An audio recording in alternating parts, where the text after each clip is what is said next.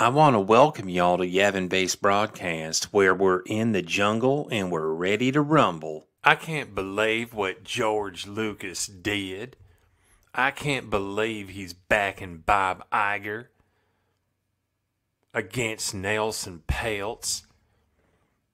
He betrayed us. And the media's calling Nelson Peltz an activist, investor, an activist, a member of the Republican Party. He's not an activist. I guess I don't realize that activist investor is a financial and trading term. After all the goodwill that Disney gave us in the form of Mando, it's all gone now with George supporting Disney. After all he's done to make us think he's on our side, George Lucas sucks, and he's stupid. I can't believe he did it. I'm not qualified to mow George Lucas's lawn, but I think he's stupid, and he sucks. Star Wars is dead. Wasn't dead when they sold it to Disney. Wasn't dead when they discanonized the expanded universe. It wasn't dead when The Last Jedi came out because Mando came out after that. But it's dead now. And I'm done with Star Wars, guys. Y'all gonna go see the movies in the theater in May? I think I will. This is your boy Chef on the Yavin Base Broadcast. Oh, run that and buy me again. USA. A lot of people make jokes about spacing somebody, about shoving somebody out an airlock. I don't think it's funny.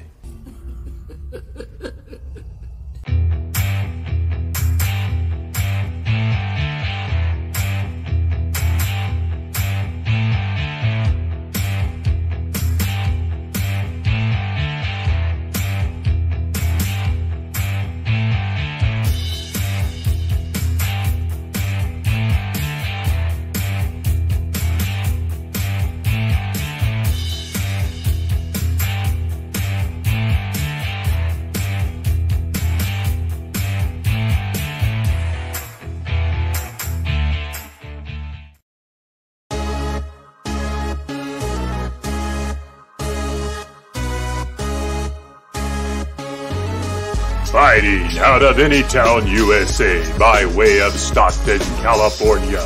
He is the culture war realist, rational individualist, the alpha with nostalgia. He's the hierarchy dominator, the USA crusader. He is the chief executive spacer. Yo, you think you got enough names? Patience, Dad. Almost done. He is the man behind the United Spacers Alliance. Yeah!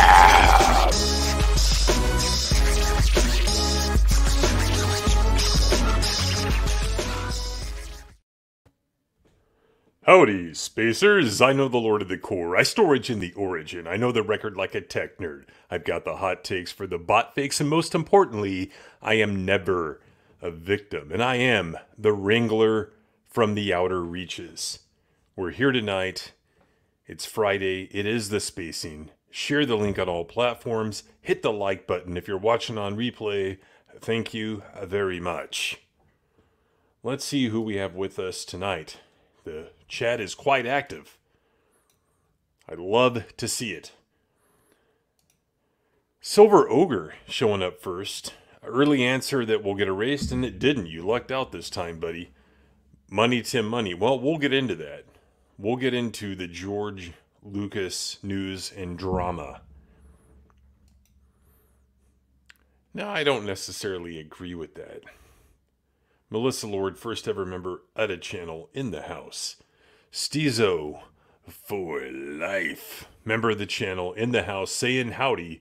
Because guess what, guys? We say howdy here. Corey Cochran, the music sharing man, is in the house. Gordon McDonald, member of the channel, saying howdy. The Fractured Filter, the replay man, stopping by to say hi. All Around Arbiter is in the house. Darth Ghostface, top tier member of the channel, in the house. TheRealKimShady, longtime member of the channel at this point, is here early. Off work tonight, he's here live for the spacing. Mike Cassius. Any shills want to put out an airlock? Well, you know, we have some candidates. It's going to be tough this week. I haven't even decided yet, but we are going to space at least one person. O3 Gorilla in the house. You mean USA is a musical genius, even though I don't sing very well.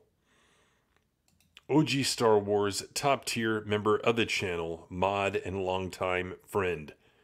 Let's get it started. Ho, ho. Got some MC Hammer for you there. Justin, the Star Wars Marvel purist, member of the channel, in the house. Hit the like button like he says. Jack of all casuals, down since the beginning. Going to watch the replay. Thanks for swinging by, buddy. Appreciate you.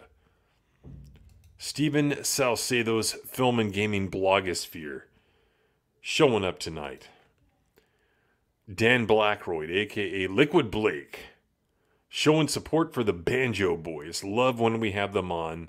Longtime friends and some of my favorite guests on the channel. King Chris, member of the channel, and Knight of Melvin in the house. Meteor advocate Timon, long time member at this point, showing up tonight from Brazil.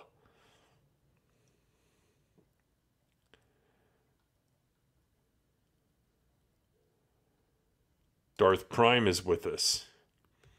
It's always the Hillbilly edition, buddy. Always. E. Clay Thomason, longtime supporter and member of the channel, showing up. What's going on, E. Clay?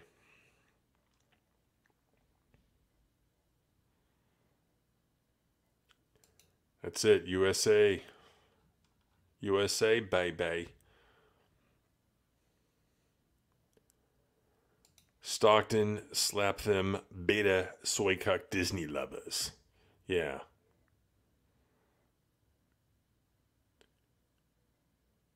Imagine being a Star Wars fan in Stockton like I was. Pretty wild. There are the custom emojis, and yes, we will have expanded Bootyverse tonight. If you want to use those custom emojis, join the channel. Check out the perks and join up. Tehelim 29 is with us.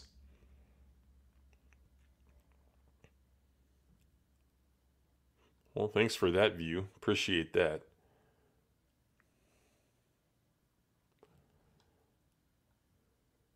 All right. I don't think I missed anyone. If I did, it was by no means intentional. We have a lot to talk about tonight. I mean, a lot to talk about. So it's pretty much all Star Wars news tonight until the end, until the segments. So without further ado, let's go ahead and get into what we're going to get into.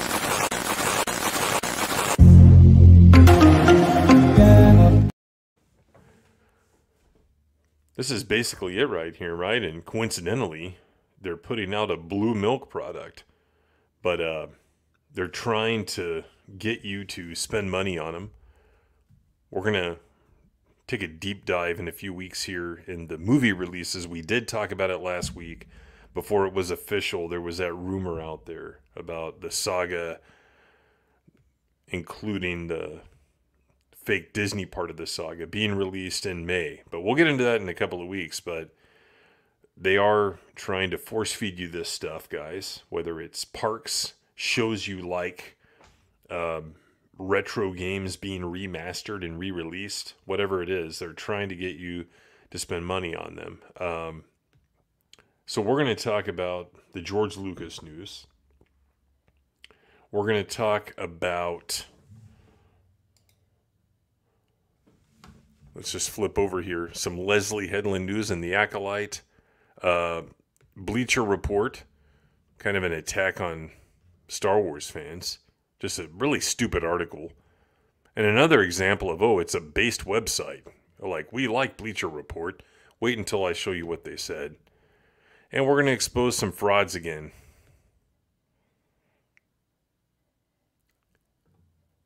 But the biggest topic will be the George Lucas news, guys. So, I don't know, if you want some blue milk, it apparently is available, but I don't know, we used to just get food coloring and do it that way. We used to just get the food coloring and do it that way. Yeah, the remastered Jedi Academy. Nice. See, that's what they do. They revise it. They take any chance they can to put their own touch on it and slowly alter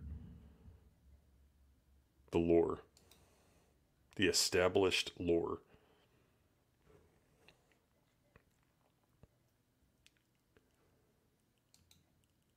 Well, yeah, he's one of the frauds for sure. Just one of many. One of many, guys. And, you know, on this channel right here, if you want to criticize someone, including me, then do it. I don't care who it is. You know, we don't, that's the thing. We don't appeal to groups. I look at individuals, right? And even with individuals, I look at each argument they make. You've got the shills out there like the Jacobs and the Mesa Windus that are just universally shit. But there are some other accounts out there that maybe they have like 80% good takes, 20% shit takes. I can deal with those on a one-on-one, one-off basis, right? But not the shill accounts. But some people just think that, oh, man, this account has 100% good takes. I love this channel. Don't even do that with me. And I'm sure you guys don't. If you disagree with something, then let's talk about it. I probably won't wind up agreeing with you, but we can talk about it. I don't care who it is. If you hear a shit take, bring it up in the chat. Even if you think it's somebody that, you know, we're friends with or whatever. It's fine. Don't care. Let's just be adults. And if you're a man, let's be a man about it. Like, we can have conversations and we can talk criticism.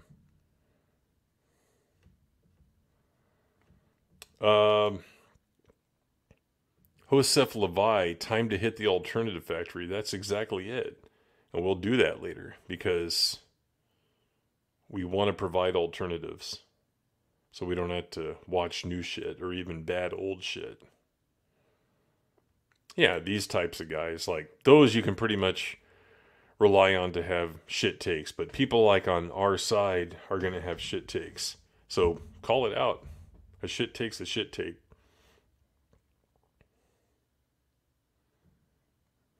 Yeah, exactly. You can just make some blueberry cereal and you'll wind up with blue milk at the end. There were some shit takes there. You know, I mean, there were.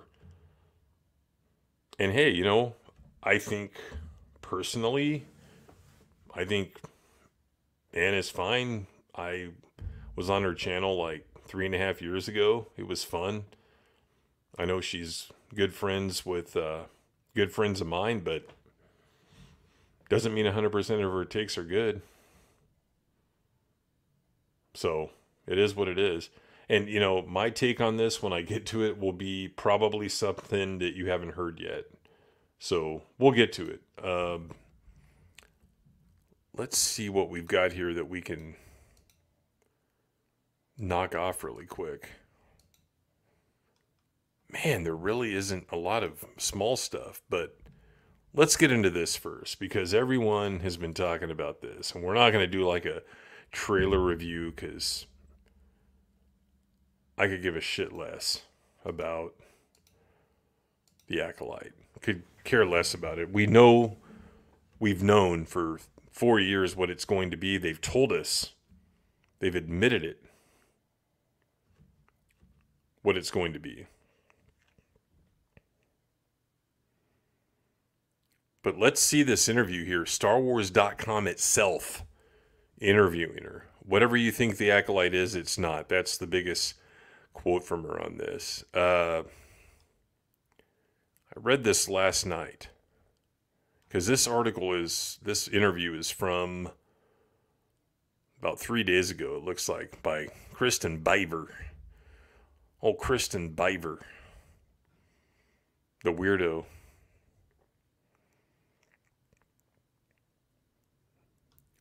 See, they have all these spoiler things here. Like, everything's a spoiler. Oh, you can't spoil it, because then people won't want to watch it, right?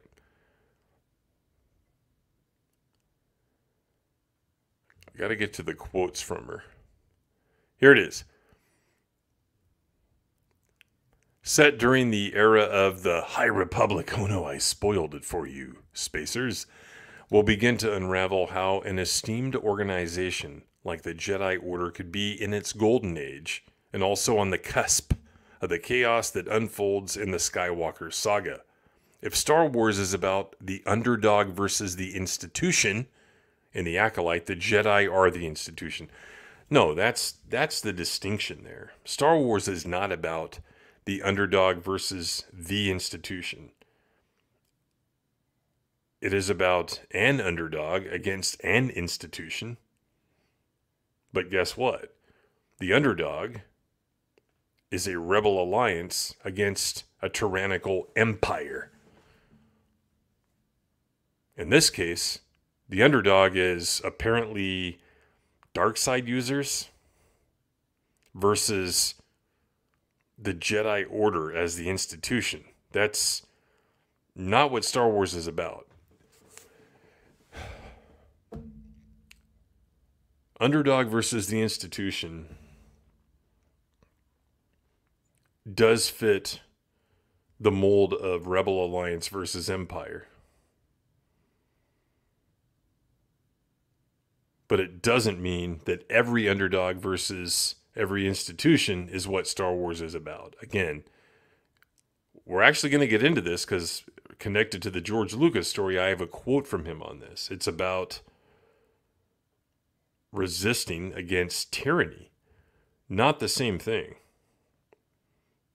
This is yet another postmodernist, let's challenge establishments, let's challenge institutions, let's challenge tradition. That's what this is about. She continues, I was so interested in a storyline where the Jedi were at the height of their power. And I don't mean the Phantom Menace, because at that point there's a Sith Lord in the Senate and they're not picking up on. Headland wanted to explore further back when seeing a Sith seemed as likely as encountering a velociraptor.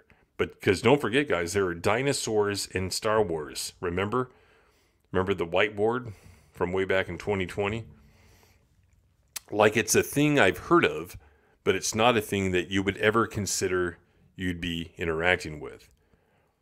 With a darker tone focusing on the duality that exists beyond the simplistic black and white view of good versus evil, the Acolyte asks a key question before the fall of the Jedi. What went wrong?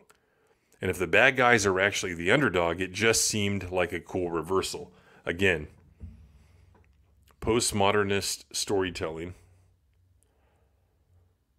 Let's take the side of the bad guys, and yeah, that's what Star Wars is. I wouldn't call it simplistic, but it is a black and white view of good versus evil. That's what George has said. That's what George created in the depressing 1970s. From the late 60s through the late 70s, you had all these depressing movies, right? Until Star Wars came out, and that's one of the reasons it was so successful, because people were desperate for something uplifting and to get a good feeling from, and they got that out of Star Wars. Legends and other lore. Beyond the other film influences, Headland has infused her love of the original films, current books, and Legends lore into the story. There were certain things that I really wanted to do. You'll see a half-Thelan, half-human Jedi, played by Daphne Keane, which was always a dream of mine. Wow, so I guess she saw Rystal in the special edition Return of the Jedi, and she fell into lesbian love with her, apparently, and she wanted to make her fan fiction character reality. So that has happened. There's also some EU lore that I decided to put in because I thought it was so cool, and no one told me I couldn't. Well, I mean, come on, look at Filoni. Look at how many things he's appropriated and bastardized out of the expanded universe, because that's all they can do. They wanted to discard it, yet they still use it all the time because they're uncreative hacks, and they're acknowledging its greatness when they do that. But in doing so, they destroy it. There are a couple of really big EU ideas that are utilized both early on in the series and later in the series. Okay.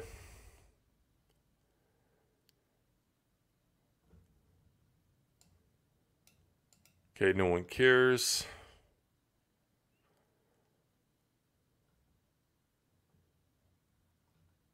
Talking about the trailer. So, again, par for the course. They're coming out and admitting what the show is. Here's another interview. This is with...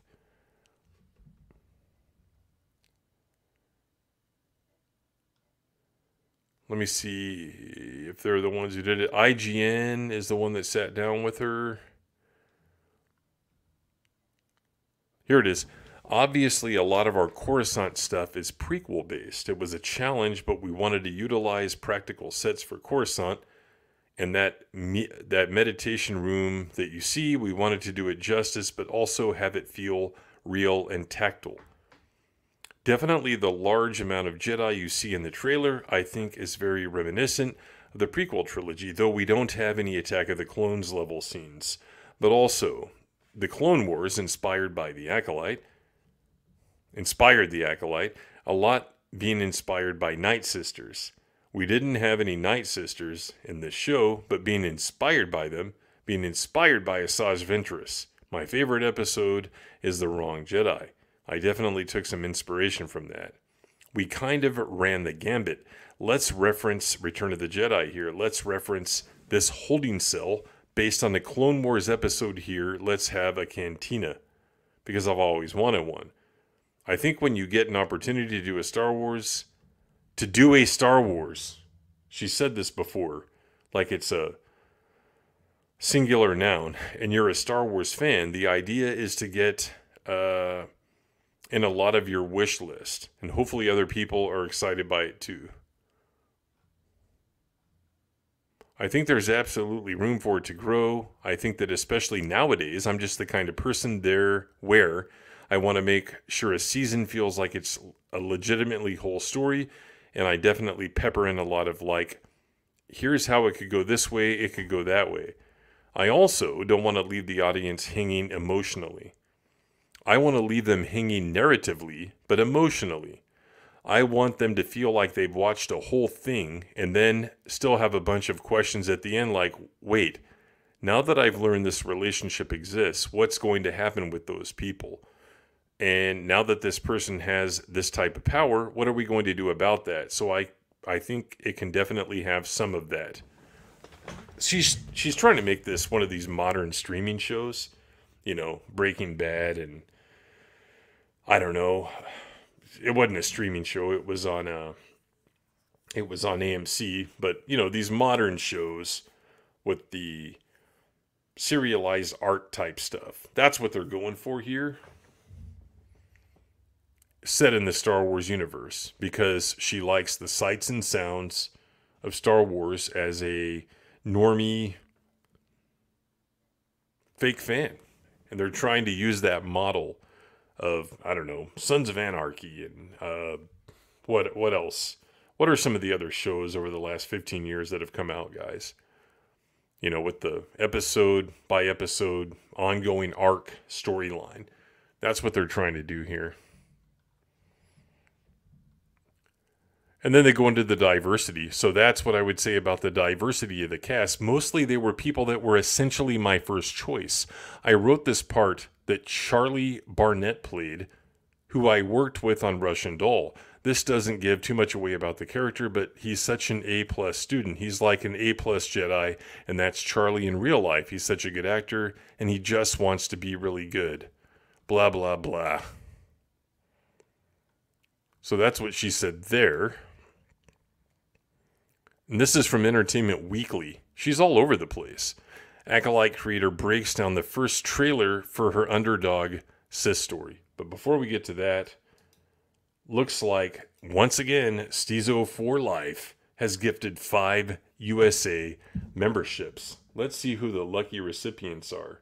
Zacharat 315, Decrepit, Jordan Francais, Boothrakauer, and Kramer. 1, 2, 3, 4, 5. Congratulations, gentlemen. Thank you, Stizo, for doing that. We got to play something for that. As I take a sip of beer here. How about this? How about towing the line? I dare you to step over this line. Okay, I'm a steppin'. I dare you to step over this one. This one. This one. That one. That one. This one. Thanks again, Stizo. Appreciate that. Blue-Eyed Scorpio's in the house. FuchNorris, longtime member of the channel. Joey Peeper is here. Making sure I didn't miss any newcomers. Thanks for being here, guys.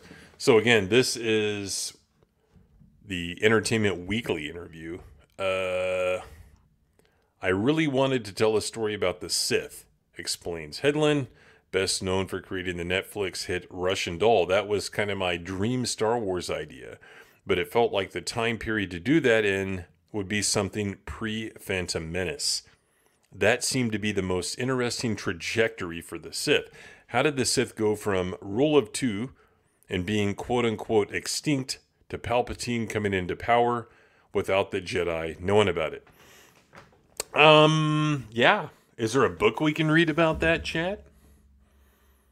Is there a book we can read that would tell us how Palpatine came to power? And when I say power, I don't mean Chancellor. Obviously, we can watch The Phantom Menace. I'm talking about come to power as a Sith. Is there a book? I think there's a book out there, isn't there, guys? Does anyone know what it is? I think there is. Maybe I'm remembering wrong.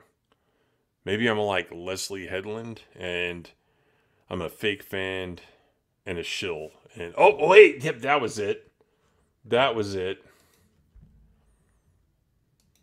There it is. Exactly. You haven't read it yet. It's good. I don't think it's as great as some people make it out to be. Parts of it are fantastic, but parts of it leave much to be desired. But definitely, in the top tier for sure. When you look at, if you break all the expanded universe material into thirds, it's in the top third for sure. You've seen The Phantom Menace. Yeah, exactly. Exactly. Red Hoodwinked is with us. Let's see here. If the Jedi are this benevolent institution at this point, then anyone who opposes them would be the underdog.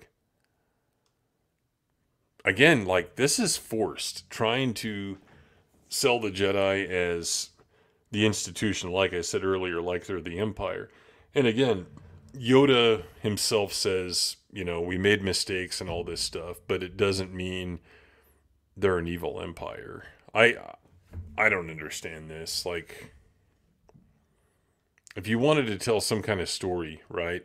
And I'm just it's hard for me to come at it from this angle because I'm a real Star Wars fan and expanded universe fan. But if I'm pulled into this and it's like, hey, tell a story before the Phantom Menace, it's not going to be about the Sith, because what did they say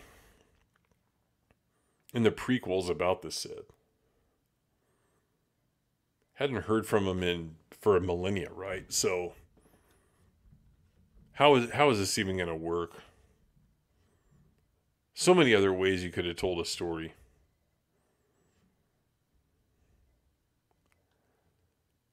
I don't think there was anything else really interesting. Yeah, she says this again. I think with Star Wars, it always starts with some sort of underdog versus the institutional threat, or it's a fraught familial issue that needs to be resolved. I think both of those appear in the show, just in ways that are turned on their head.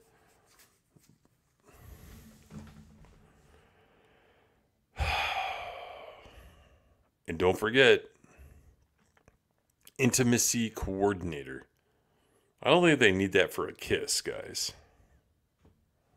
I don't think they need an intimacy coordinator for a kiss.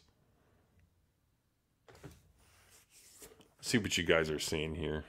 Modern story, and Tuscan Bob is in the house. Modern storytelling dictates that if the protagonist is not flawless, then, not than, the antagonist is justified. Yeah, I mean, that's a pretty good point. Joseph Burton, member of the channel, says there was a lot of internal issues going on with Lucasfilm starting in 2008 and carrying on through to where Lucasfilm is now. I've got some interesting info to share with you. Then send it to me. Sounds interesting. O3 Gorilla says Jedi are lawful, neutral with good tendencies. Yeah. I don't disagree with that class. Leslye Headland. Deadhead. Yeah, get it right, man. Get it right.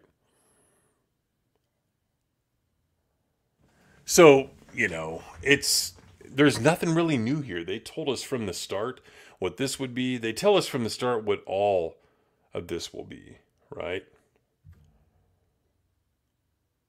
And we've already started covering this like a couple of weeks ago with Around the Galaxy.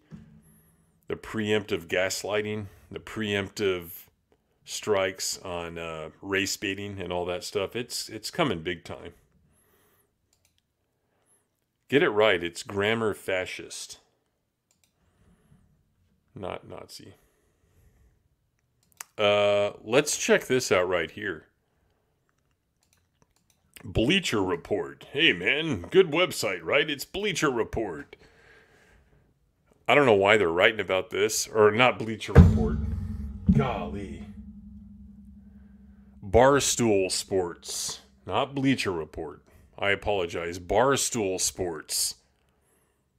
Have Star Wars fans turned into assholes? Maybe Disney Star Wars fans, but that's not what Chris Castellani says here. So the trailer dropped the other day for the new Star Wars series, and it's riddled with dislikes all across various platforms. The ratio, right, guys? It currently has 154,000 likes and an insane 256,000 dislikes. As someone who's been pretty open about the fact that Star Wars isn't his thing anymore, I wish I could still connect with it. I wish Star Wars fans put out better product. I wish Star Wars put out better products. It should be a world worth revisiting, yet they continually let me down. One thing that I always hear is that nobody hates Star Wars like Star Wars fans. That is true to a certain extent, and I'll explain why later. But we need to answer the question, are Star Wars fans just assholes? First, we need to define the word asshole. Derives from the Latin word asasa and the Greek word holanda. Oh my gosh. By definition, it means you're a dickhead who hates everything. I feel like I'm setting myself up for backlash with the title of this blog, and that's fine. Well, you're getting it now, pal. You gotta hook the reader in somehow. It's a gross generalization to say that every member of a fan base is an asshole. Well, that's the thing though, there isn't a fan base. It's probably broken into 4 or 5 different bases here. You take the Jacobs and the Sawyerisms and all that. That's like your Disney Star Wars fan, your Disney Star Wars shill, right? Real fans, a pre-2012, pre-2014, whatever you want to call it, totally different set. And that's what's embarrassing right now about being a Star Wars fan, because, you know, your relatives, they think, well, gosh, you know, Tim's a Star Wars fan. So they see something on TV, a commercial or whatever, and they think that you like that. And you have to explain, no, you see, that's like the new stuff that I don't like. It sucks having to explain that to people. You got to hook the reader in somehow. It's a gross generalization, blah, blah, blah. I already read that. Suppose you're one of those people who attacked Kelly Marie Tran. So there it is. He's already assuming, he's making one of those false assumptions, right? Reading that this happened, that we've debunked time and time again. He's assuming that really happened, and he's white knighting for Kelly Marie Tran and forced her off of social media or harassed Jake Lloyd for his performance. Dude, when was this written? Yesterday. Did he not see the article where the mother debunked that herself? This is Barstool Sports, right? And they're allowing this tripe to be published, unresearched and idiotic. It's almost like this is a parody article. These people are idiots. I don't care who it is, if it's the Screen Rants or people on our side like Barstool Sports. They don't know what the fuck they're talking about. When he was growing up, in that case, that's just you being an insecure person and a bad fan. I know nothing in the world we can agree on unanimously. Still, I think most people will agree that if you're taking a fiction series and using its lack of quality to attack individuals on a personal level, then you're fucked in the head.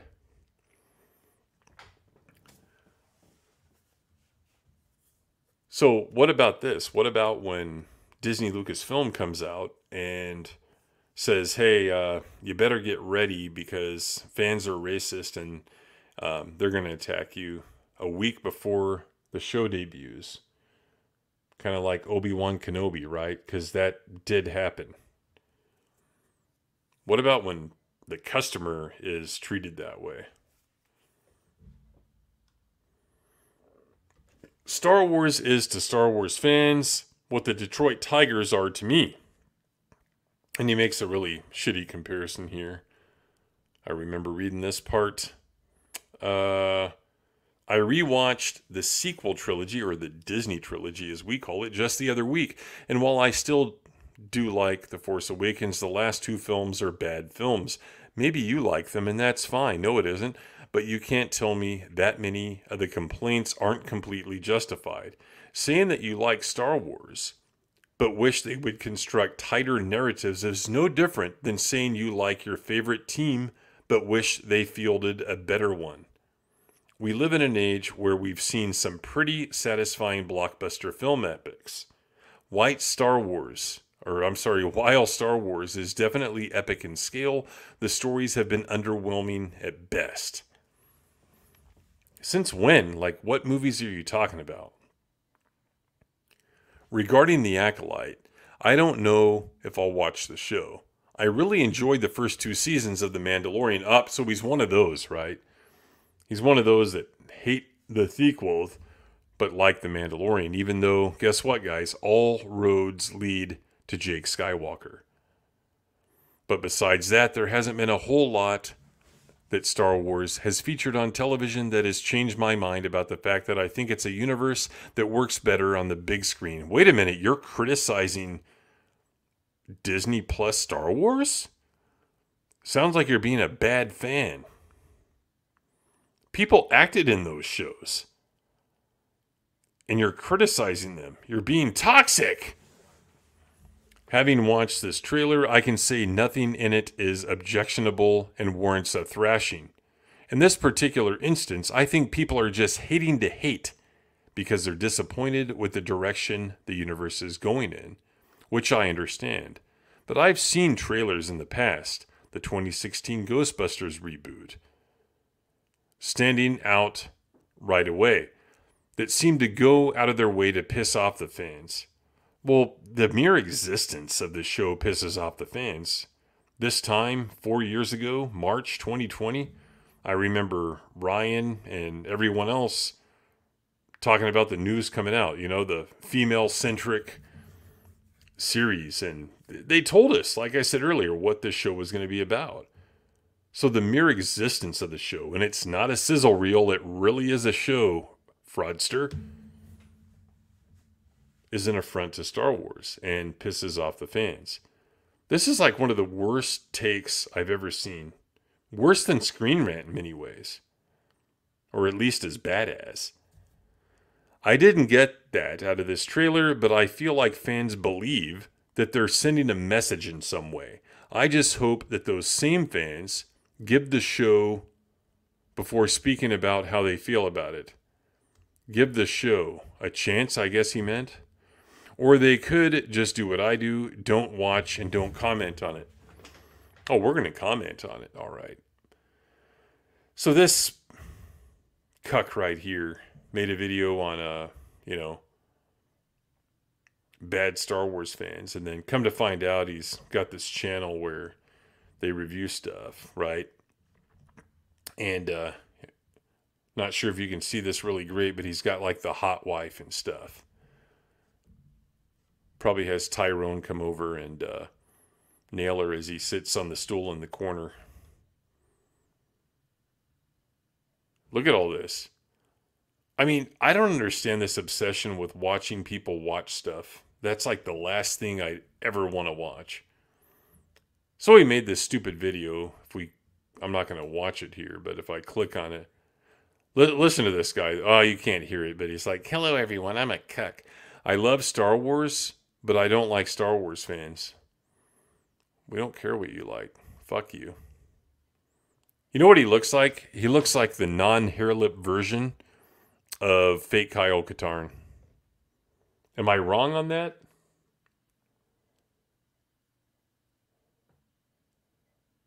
Tell me I'm wrong on that. Wait, what did you say? His son is mixed race. Blah, blah, blah. To go on with this article, I hope that one day we get a Star Wars product that comes along with a real vision that puts Star Wars back where it was when the original trilogy existed. So you got a prequel hater on our hands here, yet he thought Mandalorian was good. Fake fan. I don't know what else this guy writes about at Barstool Sports. His profile doesn't even exist. It's probably him right there.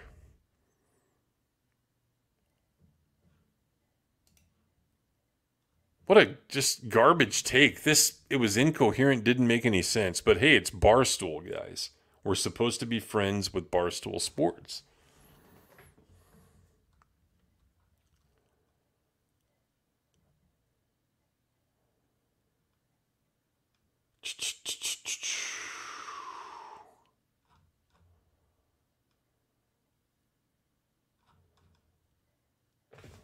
Great value version. Yeah, something like that. Yeah, he is authentic. He does look like him. Thanks for agreeing with me. No, I'm not going to do that. We proved our point back in 2020 with Mandalorian Season 2. We had fun doing it. And at some point, you're like, okay, we've made the point that regardless of what it is, Disney Star Wars content sucks. And it was fun. It's time to move on and just start bagging on it in other ways and seeing the real world implications of it. O3 Gorilla, yeah, they do sniff their own farts. And other people do as well.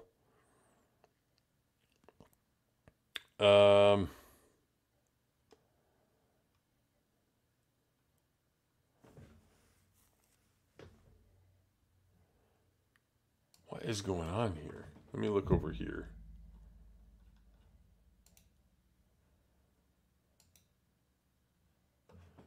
Oh, Von Room is in the house. Kyle Queertarn. That's a good one. Hadn't heard that one yet. If I did, I missed it.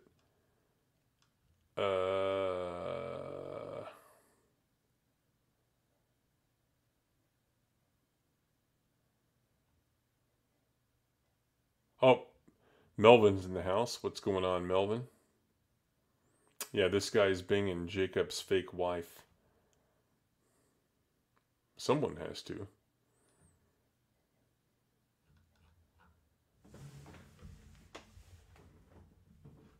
Anyway, Barstool Sports is stupid, and so is Holden and Jen Hardman.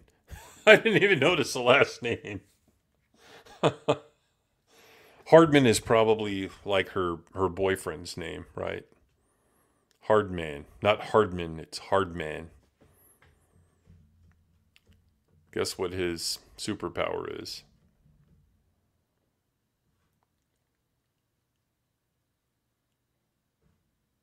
Preston's in the house. RealKimShady says, nobody hates Star Wars more than Star Wars fans. Is all thanks to the people versus George Lucas and people like Hello Garrido. Yeah, what a garbage tier account. We covered him about 2 years ago. That was a fun stream. Yeah, me too. I've been gatekeeping, since like I was 5 or 6 years old. Once I realized there were fake fans just, trying to capitalize on the nerddom and stuff, it's like, no, you're not allowed to play Star Wars with us on the playground. Get out of here. Hello Greedo is just... We've covered it. We all know that.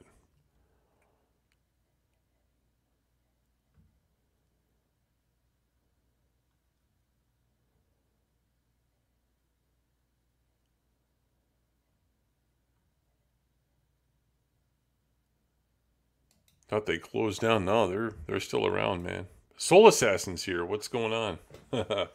What is going on? Gatekeeping is good. Gatekeeping is great. Protect the lore. The lore is sacred.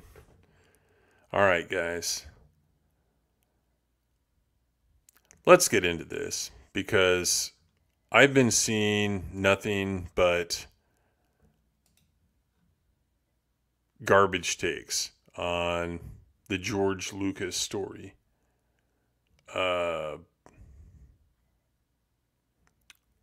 Shit, I thought I had that pulled up. Let's find the quote here. George Lucas statement.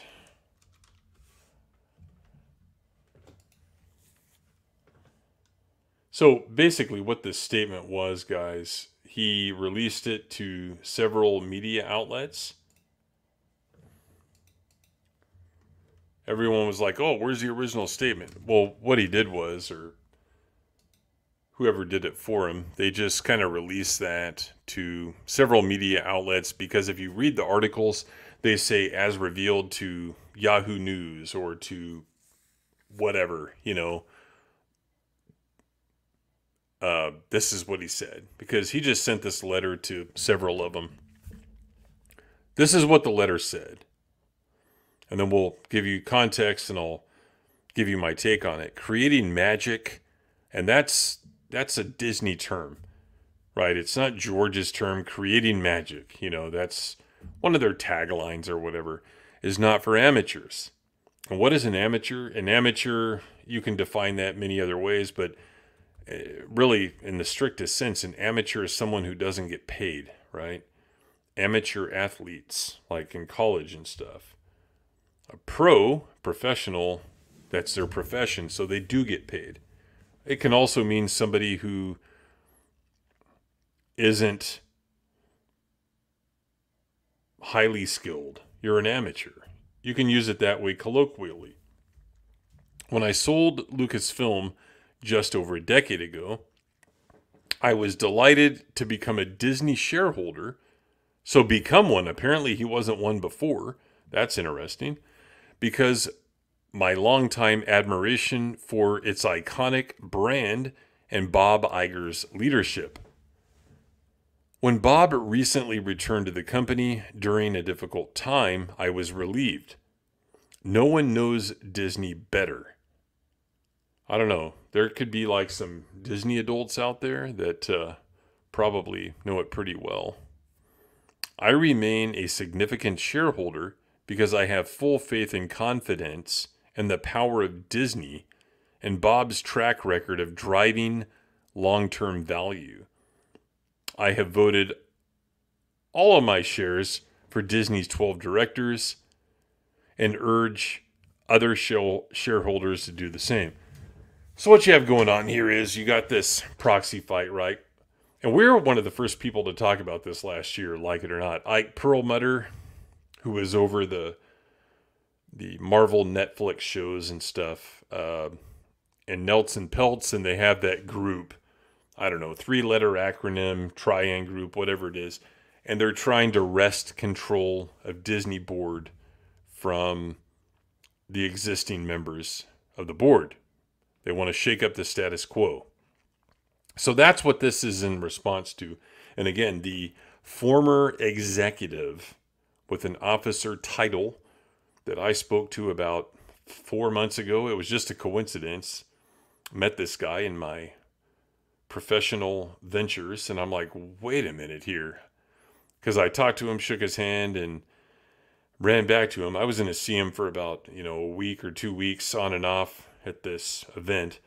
But I go, hey, I need to ask you some questions. And he basically said that it would get quashed. And he's right, because now you have George backing Iger. Do I think it would make a difference? That's where we get into the fraudsters here, guys. Let me catch this super chat really quick before I start getting into that. Joseph Burton, member of the channel, for $10. United Spacers Alliance. I've coined a term for the influx of bullshit Star Wars inspired by politics. Swino. Star Wars in name only. The fans are literally swine. It's like poetry, it rhymes. Space 'em. I like that. We may have to start using that. Swino. We need to get like a Swino emoji. We need more members so we can unlock more emojis too. I like that.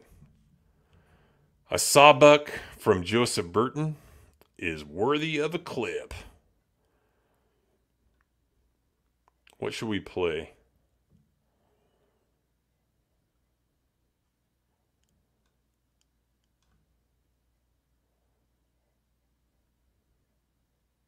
What should we play?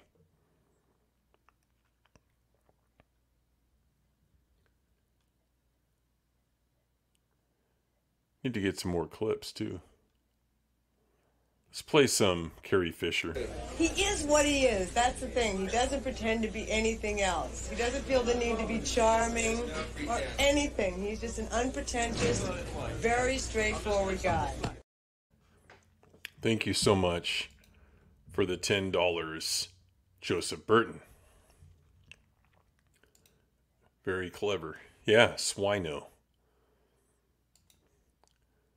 Justin likes it too. So if we have Swinos, you have to ask Tuscan Bob, who is the John McCain of Star Wars fandom, the Swino. Because for those who don't know, Tuscan Bob is a huge fan of John McCain and his surviving daughter, Megan. Just so you guys know. All right. So that's the statement. So here's the thing. All these grifter channels, and I'm going to call them what they are because they're full of shit, just like Doomcock was. And I gave Ryan a shout out on his 300K subscriber celebration stream earlier, and I said, the Doomcock Slayer, and he's like, oh yeah, it was 2-3 years ago, whatever. But it was important because I think that enabled people. It encouraged people. It empowered people to speak out against bullshit. And, you know, I've said this before. We could go back and find some clips, but he was dry running that on the spacing in 2021 because we were calling out all that stuff, like the Luke Skywalker stuff in early 2021 after he was on The Mandalorian and all that. So we will take credit for that, Ryan, for using the spacing as a dry run to say that on Friday night. But point is, the grifters, right?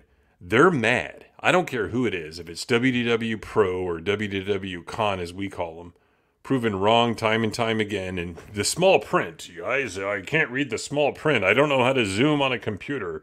I'm just a boomer. And then, hey guys, it's Valiant Renegade here, and yeah. That guy, like, conspiracy theory nut job. Doesn't even know what he's talking about. We've proven that time and time again whenever we had the Gallant Raider segments. The Gallant Raider is the true box office expert. Who else do you have? The Cameron Pashas. Oh, he's friends with all them, right? Until it's inconvenient. Here's what's pretty wild. I was out there watching some stuff. I don't know. Blake might have sent me this link. But Tom from Midnight's Edge, like, he was 50% right when he was talking about this a couple of nights ago. And we know Tom, and, you know, we kind of had a falling out about 3 years ago. I don't think he's a bad guy. I just think that he's grifting most of the time. So it is what it is. But we had a lot of good conversations on stream and backstage about movies and all kinds of other stuff. But his take on the whole thing was probably pretty close to being right. But most of these guys are mad because this kind of makes their Nelson Peltz push fall apart. Because what these grifters do, guys, they have to give you hope. Doomcock's done it. Oh, Mandalorian is your hope. You know, what else? What else is the hope? Oh yeah, George is coming back. That kind of bullshit. That's like the extreme one, but existing stuff that really has happened. Mandalorian is your hope there. Andor is good, right? That's your hope for more good Star Wars. Oh, Dave Filoni. The Filoni faithful. We have a Filoni trilogy movie, whatever the hell it is, coming out. They have to have hope, because if there's hope, there's a reason for you to tune back in, right? And for all these bullshit rumors that some fantasy where Nelson Peltz takes over the board and actually makes good content and stuff. Non-woke content. There's so many reasons that wouldn't happen. Even when I say wouldn't happen, the takeover part, if the takeover happened, why good content wouldn't happen. There are other forces at work there that would prevent it from happening. That's all there is to it. So these guys are mad that their little narrative is kind of falling apart.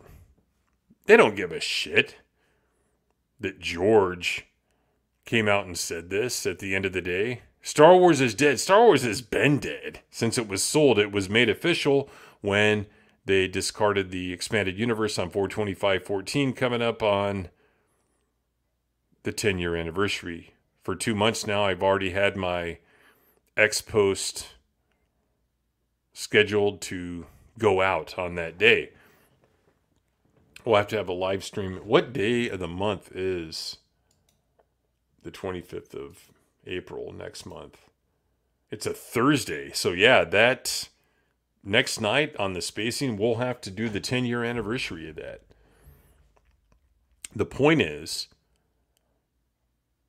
garbage tier takes, and the people they have on there are even worse, like Paul Chato and all these other guys. George Lucas didn't betray anyone. Here's what they're not telling you, or at least maybe they're not remembering. What about this? This is like from right after it happened. 2 different articles here. You got the Wrap, Culture Slate. George Lucas apologizes for the white slavers' remarks about Disney. Remember and that's in the Disney Star Wars supercut, where he calls them the white slavers and stuff. So here's what he said to apologize for it. I want to clarify my interview on the Charlie Rose Show. It was for the Kennedy Center Honors and conducted prior to the premiere of the film. I misspoke and used a very inappropriate analogy, and for that I apologize. So I don't know if he's apologizing for saying slave stuff, because it's not politically correct. Because don't forget, the only slaves in human history were from West Africa, and they were in the United States. No slaves existed at any other point, including China right now, guys. Don't forget that. I have been working with Disney for 40 years and chose them as the custodians of Star Wars because of my great respect for the company and Bob Iger's leadership. Disney is doing an incredible job of taking care of and expanding the franchise. I rarely go out with statements to clarify my feelings, but I feel it is important to make it clear that I am thrilled that Disney has the franchise and is moving it in such exciting directions in film, television, and the parks. Most of all, I'm blown away with the record-breaking blockbuster success of the new movie, and I'm very proud of JJ and Kathy. So this is in 2015, guys, after the Charlie Rose interview. That says more than the statement from this week. Yet the idiot grifters, the Yavin-based broadcast, you know who they really are, and the Valiant Renegades, and I don't know who else is out there talking all this shit. Did they even bring this up? I haven't seen where they did. This statement from 2015, clarifying the white slavers comment, says more than what he says this week. This week, it was obvious. Everyone's like, oh yeah, I'm brilliant because, I'm saying that he's trying to protect his stock, or somebody is. Well, he could sell it anytime he wants and he'd be fine. Does this man worth $7-8 billion really care? Don't know. But the point is, what he's saying here specifically about Star Wars and about the sale says more than the statement from this week. That's all there is to it. This isn't anything new, so why wasn't Star Wars dead? Echo Base Network, Valiant Renegade, WDW Con. In 2015, why wasn't it dead then? Before The Mandalorian, your sacred show came out. Your lore-breaking show for Grogu-attracted persons. 2015. And then here's something else.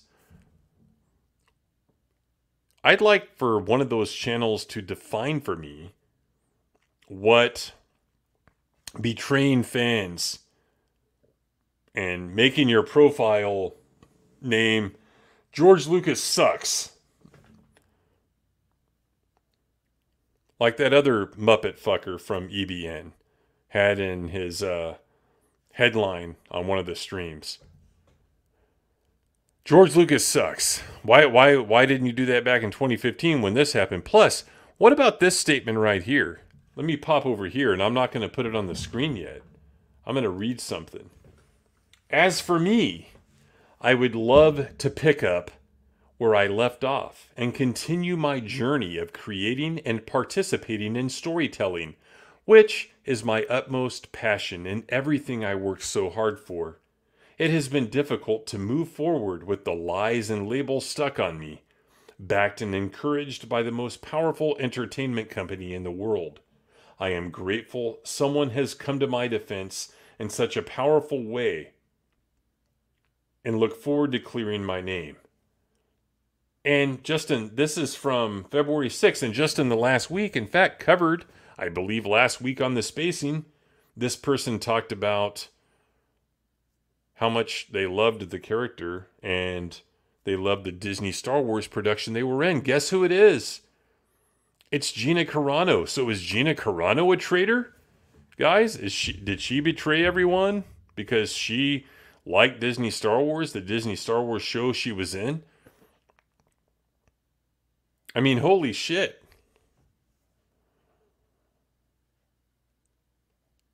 I mean, this is George Lucas. No one is even qualified to mow his lawn. And I've been talking about this for a long time. You got to separate, just like when it is with fictional characters, you got to separate the character from the actor. And in this case, you got to separate what he did creatively in Star Wars with what he does in real life, right? He had Biden at his house, as we reported a couple of weeks ago. Probably not somebody we're going to agree with politically, but he has not let that creep into his creations. Here's an example of that. Remember the whole lost control thing? Also in a lot of our videos. And some woke little punk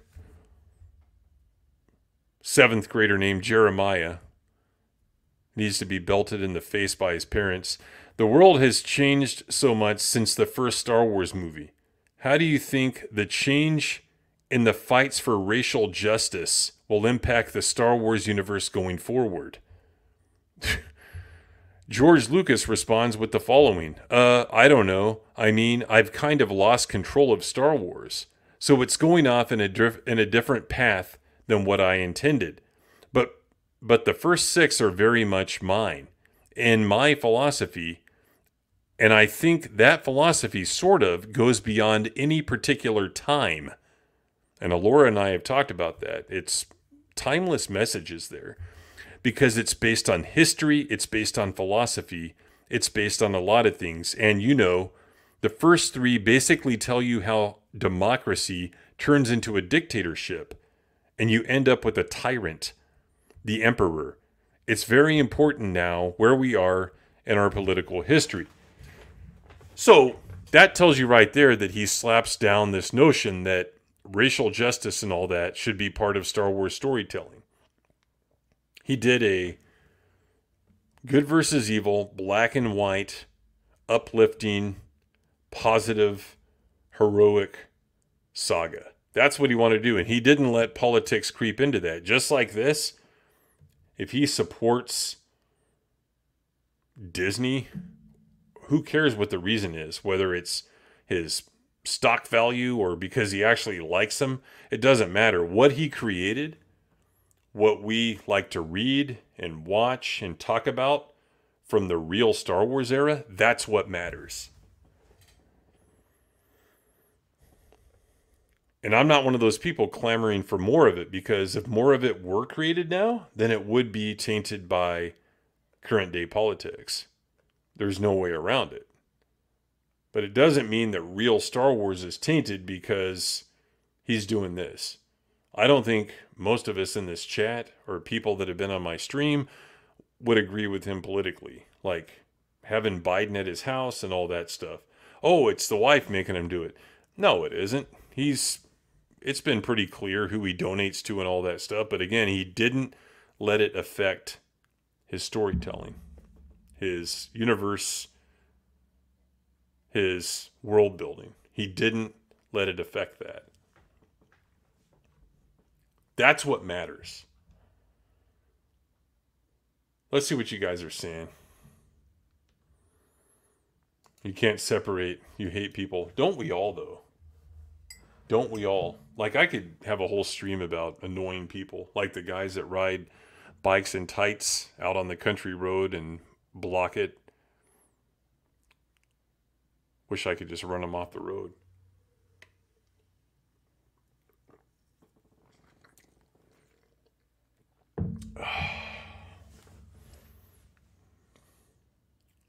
It's difficult to separate them. Well, that's why we don't keep on expecting Acolyte and Andor and anything else to be real Star Wars, because it's part of the continuity, right? It's part of the post-Disney continuity. Go back and watch my video from coming up on 3 years ago, how to continue enjoying the EU. Draw your blades. You got to compartmentalize that stuff. You got to vilify Disney Star Wars to the point where you don't consider it to be legitimate. Soul Assassin, history, philosophy, and culture, enemies to modern society the woke want. Yeah.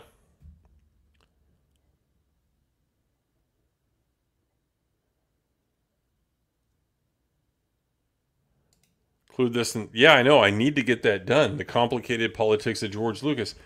Justin brought that up on Discord, and I'm like, I just don't have the time right now, but I will get to that. But the great thing about the guy is he hasn't let it creep into the storytelling. Hey, the gatekeeper's here. Howdy, spacers. Hope you're all having a good evening at the States. Thanks for being here, member of the channel. His ego is too big to think that Disney could actually make it. Yeah, I don't think he cared at that point. Like, hey, I'm going to sell it to someone. I think it was a dumb decision. It's like, hey, you got kids. Did you not trust your own kids? But it is what it is, because what existed before the sale is still out there, and you just can't allow it to be tainted. I have a mountain bike. I just don't ride them on roads where people drive cars. But that's my take on this, guys. Like, do I like the fact that he did that this week? No, but what he did back in 2015 when he clarified the white slaver comments is worse. Why weren't people talking about it then and making a big deal out of it? Every other month, these channels are like they're done and it's dead. Hashtag cancel Disney Plus when Gina Carano got fired. But not next month, we're going to review WandaVision, right? We're back. We're back, bitches. It's the same old shit.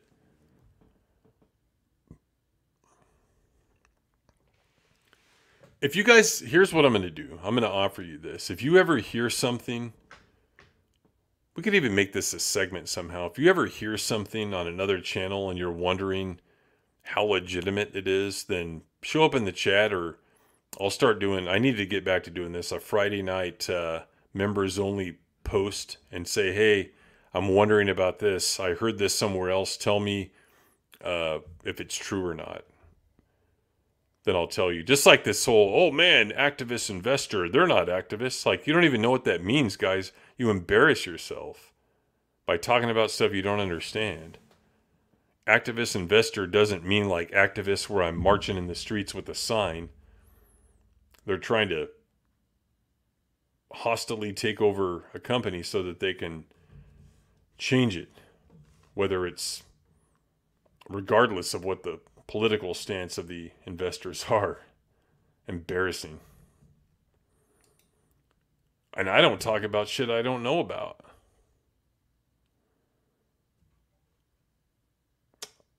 All right. Blake says the regular morons, part of the fanboat fantasy tours, can't help but try to spin this away from reality. They have nothing else besides regular trips to Disney hotels to post online about for the cause. Yeah, and I'll post pictures from my backyard because, in my opinion, it's better than any Disney park. And just wait until I finish building the big dick. It'll be awesome. Upstairs.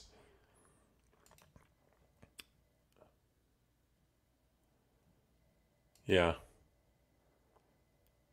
EU, yep. And, you know, the EU includes, you know, like the Ewok movies. Love those movies. Lots of different stuff. All right. Let's knock some of these segments out, guys.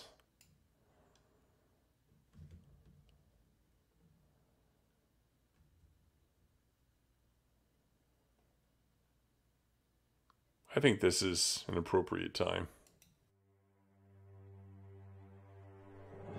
The Expanded University. Imaginative and boundless.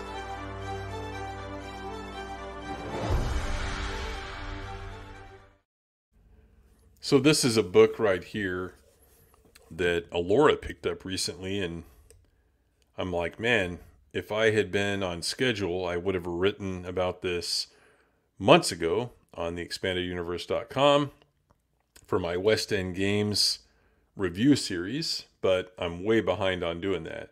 We did do a live stream about, it's probably further back than I remembered, maybe 6 months ago on the Imperial source book, but what I have here is the Rebel Alliance source book.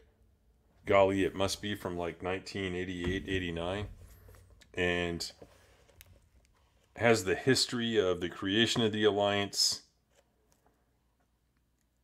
It has the military structure. It has like a sector, Atravis sector, and then the rebel groups in it, ships. I mean, West End just did a fantastic job. It's got like, you know, the rank insignia, the uniforms, weapons, ground vehicles, everything. It's a fantastic reference book. And for those who don't know, when Timothy Zahn wrote the Heir to the Empire trilogy, he was sent a box of source books that were from West End so that he could kind of keep everything consistent and use the vehicles and all that. And he did. If you remember, toward the end of, I think it was Heir to the Empire, when they're on Mirker and they make it to, what was the name of that city? Like Hilliard City. There was like a chariot landspeeder. There was a military landspeeder used by the Empire. He got it out of the West End books. But it goes into the history of how Bail Organa and Mon Mothma had met, about creating like a rebellion and all that stuff. It's the real lore, guys. So get the Rebel Alliance source book. It's pretty crazy. The price tag is still on here. $20. And that was it. I think I got it at Grapevine Comics and Cards in North Stockton, California at the time. So get that book. It's so cool to read stuff from that era because it puts you in that era and it gives you a different feeling, and it helps you to compartmentalize the Disney Star Wars garbage from the real stuff. So make sure you get that. Better than this. Yeah, of course it's better than that and Spice Girls lore.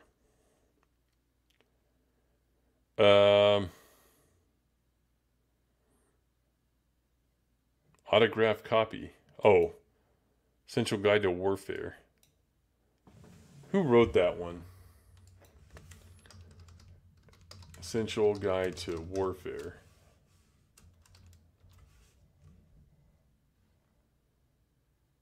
Jason Fry, now a Disney collaborator, right? He wrote the Last Jedi novelization. Anyway, get the Rebel Alliance source book. It's awesome. I should do a live stream on it and go over the PDF on screen sometime. It'll be fun. But that's my recommendation. Go to eBay, wherever, and find you a copy. The bindings can be pretty messed up on these. This is the original first edition. Subsequent editions were softback and had a better binding, but I still have my first edition. So this was brought up earlier. Somebody was wanting this, so here we go.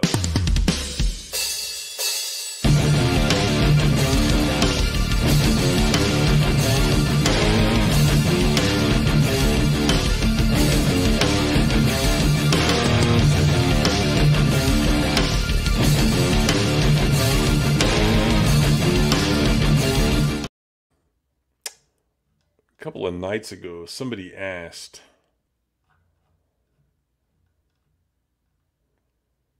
Peter Vincent asked, have you heard of Firefly TV series and its film Serenity? And yeah, I have. I replied with the picture. I've got the whole series and I got the movie. Do I love the show? Not really. I think it's a good show and it's definitely worth watching, you know, a couple of times. I like the fact that they got a movie and got to kind of finish up the story and stuff. So check it out if you've never seen it. Not every episode is fantastic. I don't know. I have some problems with the universe, the world building and stuff, but the characters are good and it's pretty good storytelling, but it does kind of have that Joss Whedon dialogue, super fast, cuts between people, kind of like Buffy the Vampire Slayer style, but it's not bad at all. So check it out if you haven't seen it and get the movie too. Firefly and Serenity. That's the recommendation for the week. Speaking of science fiction though, you guys might have seen on X, I was watching more SG-1 on my Friday night fuel up. Not a good episode I watched tonight, Emancipation, but you got to get through them because a big project is coming up on SG-1 soon.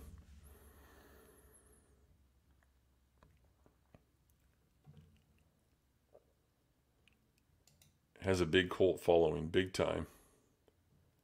You saw the movie but not the show, then get the show. You could find it used probably for $10. But can you afford a DVD player? That's the question. Yeah, get Rebel Alliance Sourcebook, Mike. It's fun.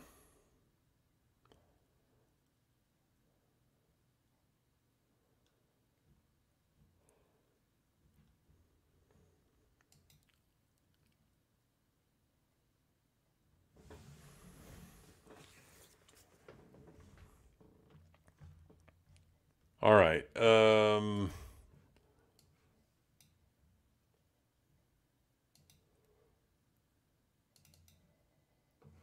This is something Laura sent. Where did it go? Where did I save that?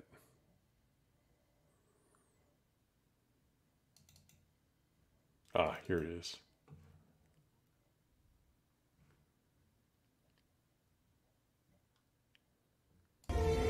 Commence primary ignition.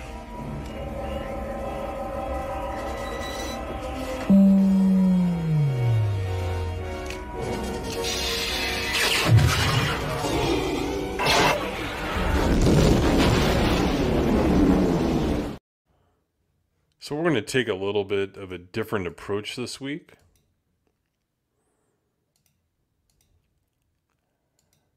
The simp of the week is Nathaniel Pena.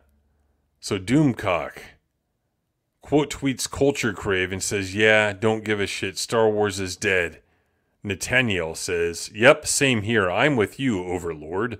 I'm not wasting my precious time watching woke galactic garbage, especially after George Lucas betrayed us all and spit in our faces.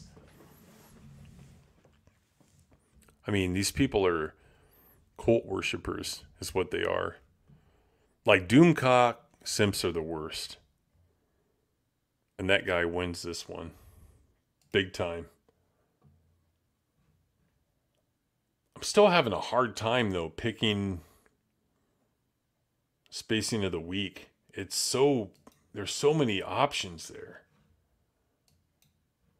Gosh, I don't know.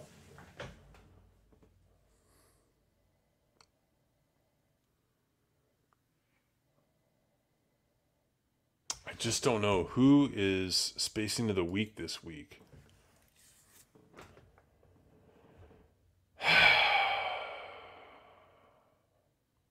I think I know who it is. Let me find this. I should have screenshotted this earlier, but nevertheless I didn't.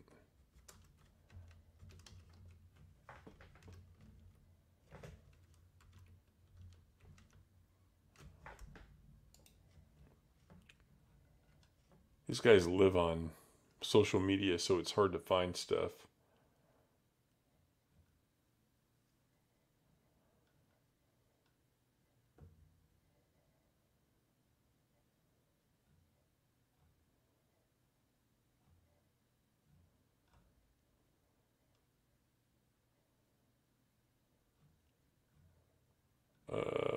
Let's see.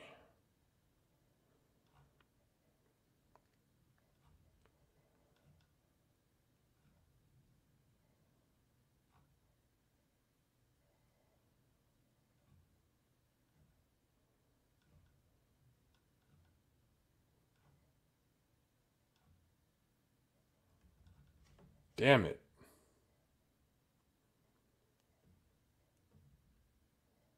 Yeah, here it is. So you got Mesa Windu probably being trolled by some fake white supremacist account. And then he retweets Jinx Ats Haderach. The prequel Jedi Council has like one white guy. Because this Libertas, in my opinion, trolling white supremacist account says you will never understand Star Wars because you are black. Star Wars was made by and for white people. Star Wars is white culture. The prequel Council Jedi has like one white guy, Mesa Windu's buddy says. So these Spurgs out there, these Spurg accounts, don't even understand when they're being trolled. Happens to me all the time. I click on it and I put mute account so I don't ever have to read that crap. You don't block them. You don't reply to them unless you want to just have some fun. Mesa Windu's a piece of garbage, man. Total piece of garbage. Palestine simp and everything else. I don't know. This might be his third or fourth spacing of the week. Everything is about race with this guy. Like, everything. And the reason is that culture is taught victimhood from birth. I guarantee his mama taught him that he has the worst life ever due to the way that he was born. Instead of taking personal responsibility. Tired of him. He's gone.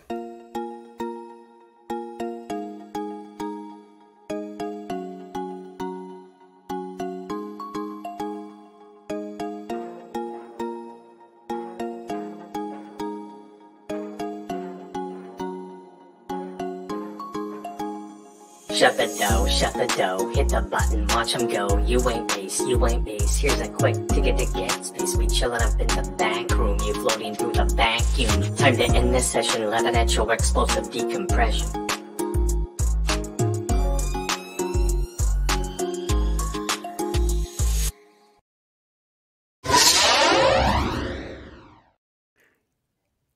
He gone. TheRealKimShady member for 8 months. I haven't seen Mesa Windu go more than 24 hours without complaining about race. Palestine. Make sure you put those quotations around the fake country. Our side of Star Wars fans constantly on Twitter. Yeah, because he's a spurg, retard piece of garbage. And again, like, we try to like take it easy, like on the retards, but at the end of the day, if no one's going to control the retards, then we have to control the retards. It's the way that it is. Nuisance Bird's in the house. What is going on? Thanks for watching the replay. Jorge Lucas is here. I can't believe Jorge betrayed us. We've been betrayed, guys. We weren't betrayed in 2015, but we are now. At the end of the day, guys, I don't like what George did. I don't like a lot of stuff he's done personally, but at the end of the day, the Star Wars he made was good. I don't expect Star Wars to ever get good. I never have since I got into the game back in 2020. But what I do like, I like. And him saying that and doing that isn't going to change that. Don't forget the quotation marks. Darth Ghostface. Blue-eyed Scorpio, never trust a man that walks around with 4 chins. Yeah, there's a great line from Babylon 5 where Ivanova says, I almost know this by heart. They said, who are you going to vote for? Because there was a presidential election coming up for the Earth Alliance, and she says, I think I will vote for Marie Crane. I do not like Santiago. I always believed that a leader should have a strong chin. Santiago has several of them, and I for me, I think this is a bad sign or something like that. It's just a great line. I don't think they ever showed Santiago because he was, well, I don't want to give it away if you've never seen it. Watch Babylon 5, guys. It's awesome. All right. Oh, yeah, we can do this. And then we can spend a few minutes on some Q&A. Here we go. The moment you've been waiting.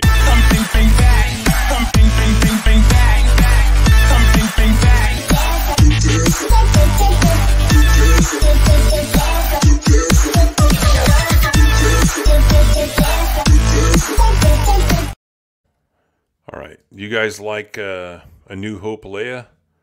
Well, if you do, you're in luck. I got this going on. Let's see.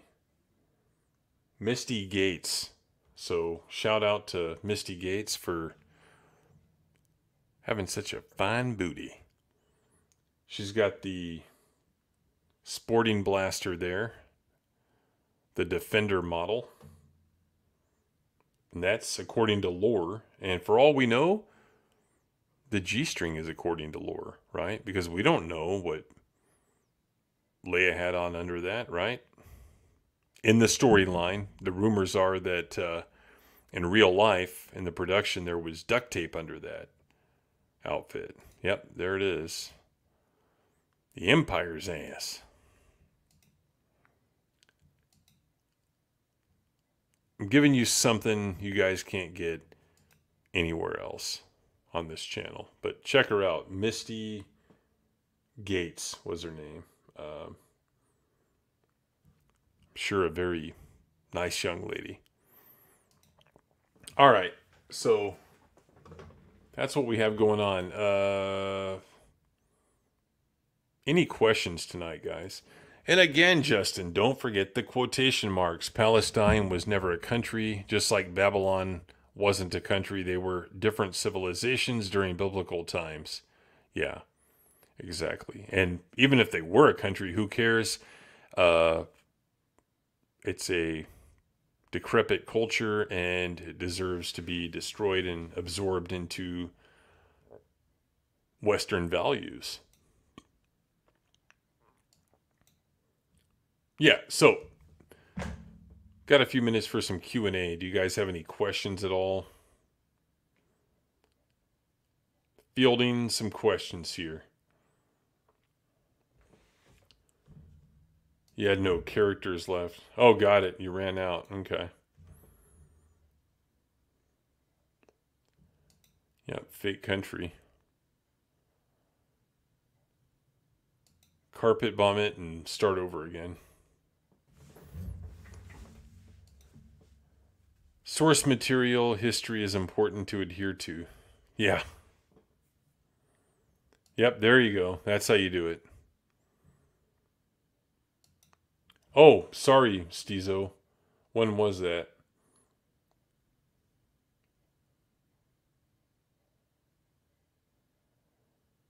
Shit, sorry, dude. $20 2 hours ago. I gotta start checking that more often. I totally apologize.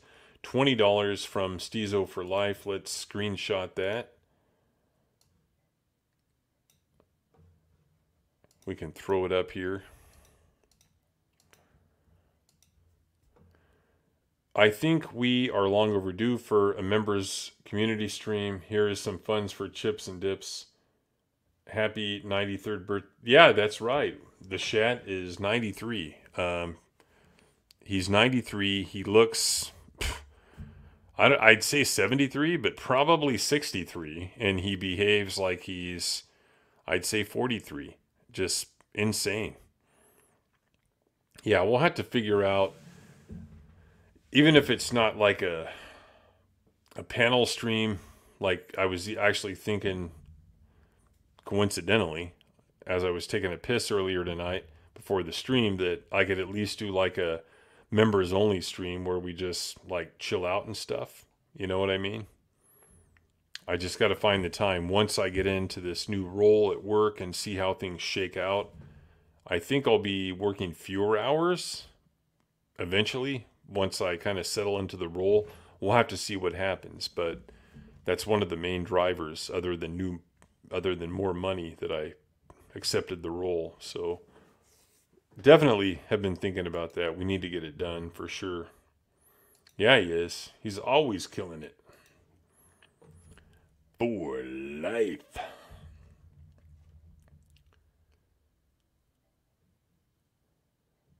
Read the Holy Bible. Yeah. I got a King James version over here in the library. In my opinion, the only version you should read in English.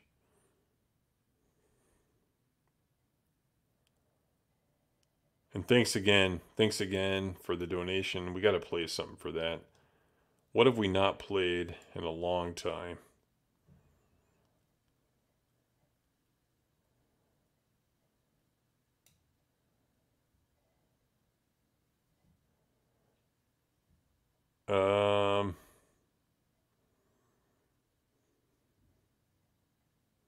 We can play the Cameron and JJ dance here.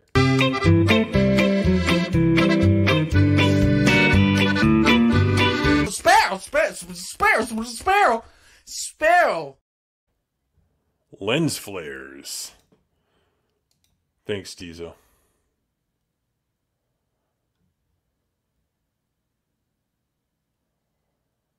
Appreciate you.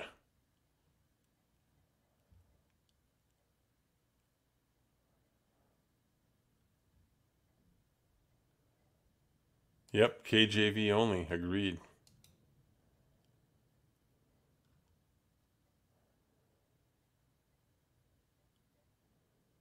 The rumbling. Got it.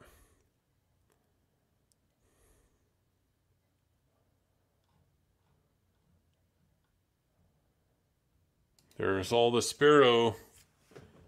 The great Darth Melvin. Sylvar Ogre says, there are more than two options. Claiming anyone must support A or else must support B as a trap. Yeah, exactly.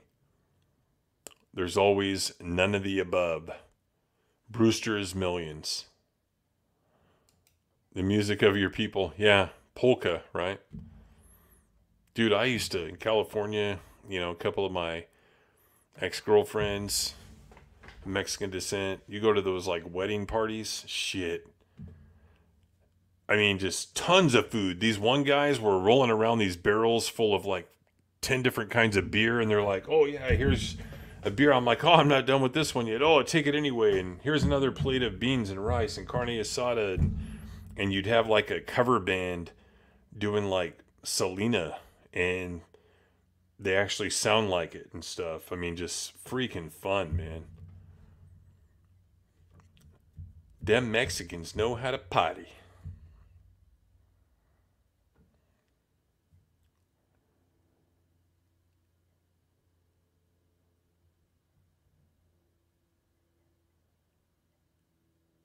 You danced polka at Civil War reenactments. That's interesting.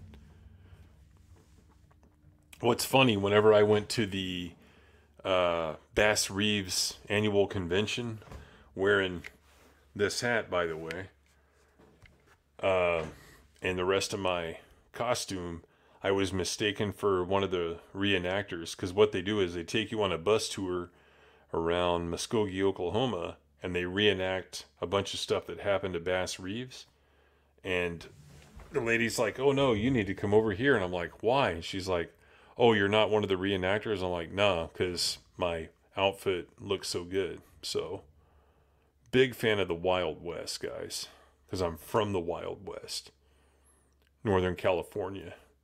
Stockton, at one point in the late 1800s, was the only place that 49ers, the miners, could go to get a brothel, a bar, and a casino. So it was an outlaw town. Love the Wild West. Big fan of it. True West is the based Wild West magazine. The rest of them are woke shit rags, like Cowboys and Indians. Horrible production. Horrible publication. All right, guys.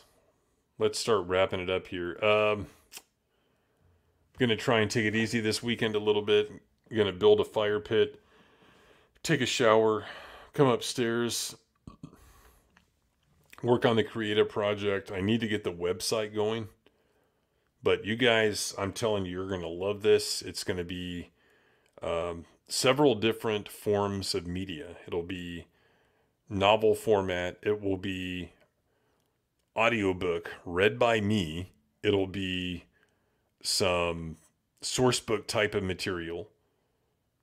Hoping to do some kind of comic style production, and it will all have continuity, characters you care about, stories you care about. It'll have values that don't hit you over the head, like Gallagher with his hammer and a watermelon. It'll all be smart and unintrusive. So I'm going to come upstairs and work on that this weekend. Yeah, no live action trailers. If we do, it'll be like a spoof and a joke. There will not be Satanists involved either. I can tell you guys that much, I promise. But anyways, awesome show tonight. We've been going 1 hour, 42 minutes. I love doing the spacing. Love having you guys here. Love the replay, people. If you're watching on replay, like if you're Star Wars Scran across the pond, appreciate you. You know, the jack of all casuals of the world, fractured filters. We love the replays. Tell friends that we're here to spread the truth, have fun, and give you the information. That's what we try to do here. But I'll see you guys next week, Friday night, 10:05 Central PM on the spacing. Thank you so much for being here. See you later. USA. A lot of people make jokes about spacing somebody, about shoving somebody out an airlock. I don't think it's funny.